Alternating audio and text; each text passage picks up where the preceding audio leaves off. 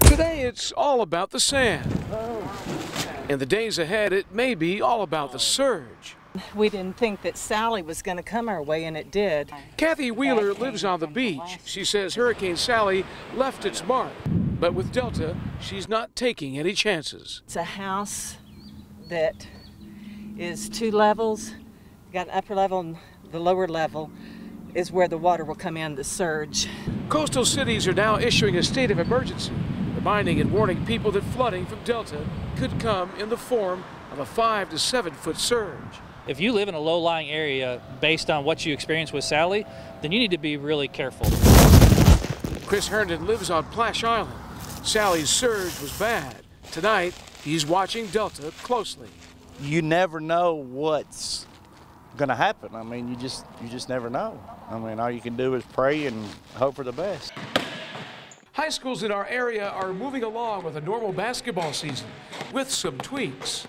As a team, obviously we're wearing the mask and we're sanitizing chairs and locker rooms and things like that. We're getting out there and we're preparing for the X's and O's just like any other day. A semblance of some normalcy is what Fairhope High School basketball coach Tori Johnson wants for her team. The challenge is to play this indoor sport safely.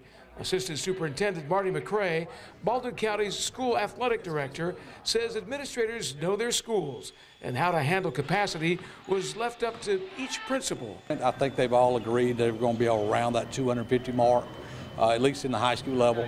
All moves being made following guidance from the Alabama Department of Public Health and the state's High School Athletic Association. Moving high school sports indoors has been a divisive issue among public health officials and many doctors.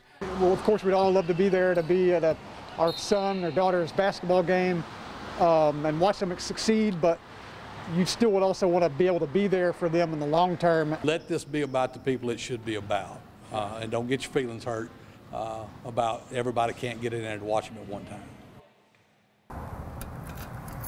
Rich Rogowski and his wife are open for business, but running this small teacher supply store in Daphne hasn't been easy. Early on during the pandemic, there were losses.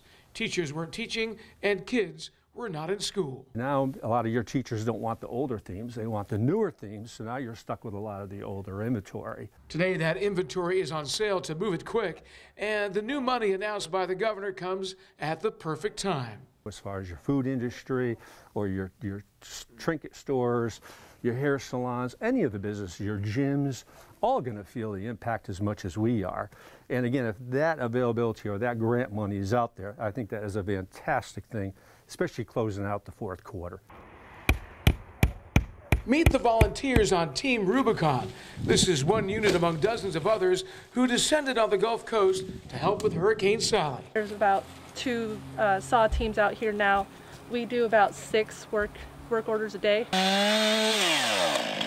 The work is winding down now after 2 months and more than 200 homes and properties in Mobile and Baldwin County.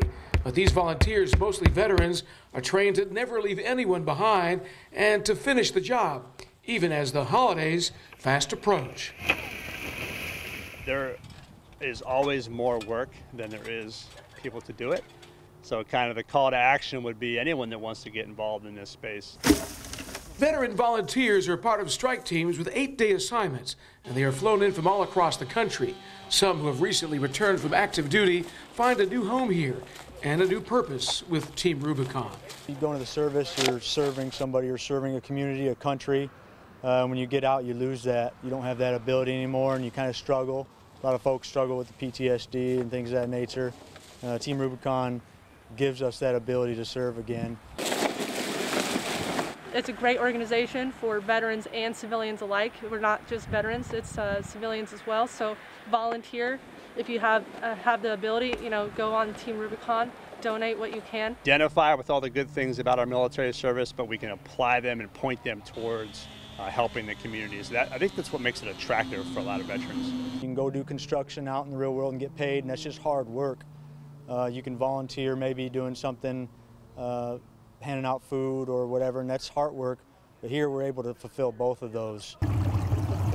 Most of the houses here are on stilts like these, but because the land is so much lower here, so everything has to be built up more. Chris Richardson and Bruce Holmes are both from Mobile. Today they've come to inspect their second homes, houseboats both just feet away from being flooded. Everything along the upper Bryant Landing is built 18 feet or higher. The tensile is expected to crest at right above 16 feet by Saturday. Where we're at, since we're floating, our concern is that the boat will stay in place, because if it gets out of place, then you can have really terrifically bad things happen. We traveled about 2 miles south along the landing. You would never know there was a road beneath. When you got an expensive houseboat, you're gonna be concerned about it. Yeah, I'm always jittery until I get here and see that it's sitting level. And it was a sigh of relief for both of these men as they found their weekend getaways tied down and still floating.